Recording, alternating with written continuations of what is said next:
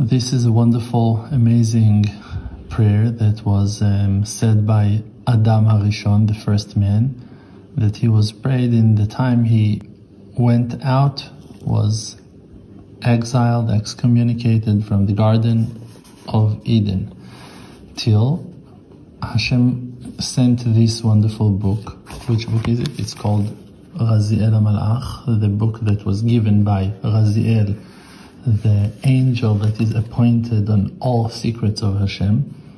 So that book was given to the first man by Raziel the angel, and Adam HaRishon begged in front of Hashem, and he said, Hashem, the God of the universe, you created the whole world to increase your glory, and you established this world, you made it as you wanted, and your kingship is eternal. That's what that's what Adam HaRishon is saying in the first part.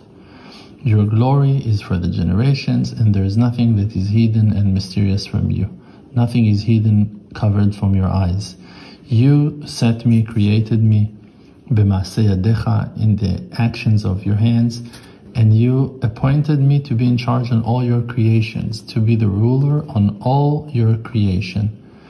And the wicked snake convinced me, misled me in the tree of lust and desire, and as well that my wife made me fail in that sin as well. And you have not told me what's going to happen to me and my children, what's going to happen to us in the coming up generations after me. And I know that there is no creation that is more righteous than you, that is right when you are blaming, when you are judging us. What is my power to dare and stand against you?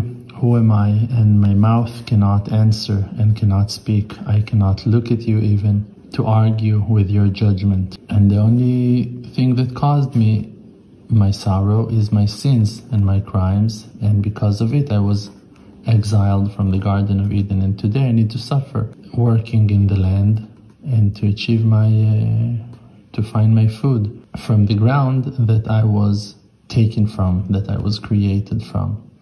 And because of the sin, the light of Adam HaRishon, of the first man, was not as it was in the beginning. So he's saying that the creations, the rest of the creations, are not respecting and honoring him as they were in the beginning.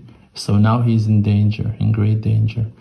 Because from the time that he ate from the Garden of Eden, from the time that I ate from the tree of knowledge, from the fruit that was forbidden in eating, and I violated your words, my wisdom was taken away from me, and I became like an animal, don't know anything, does not understand what's going to happen.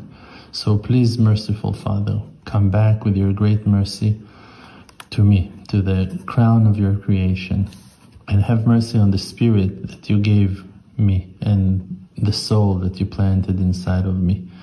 Bring your mercy towards me, because you are kind and patient and full of grace. May my prayer rise in front of your throne of honor, and my roar will stand in front of your seat of mercy, throne of mercy. And spare me and have mercy for me, and may my words be accepted by you, and you will not ignore my begging. And you will always going to be the ruler and the king of the world. Please have compassion on your actions and help me to understand and to know what's going to happen with me and the next generations, and what will happen to me in each day and day and each month and month. And don't hide the wisdom of your angels from me. That's the simple prayer of the first man, Adam HaRishon, when he was rejected from the Garden of Eden.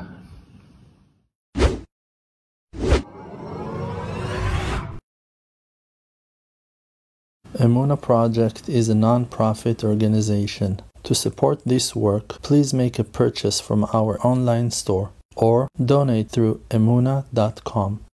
Thank you.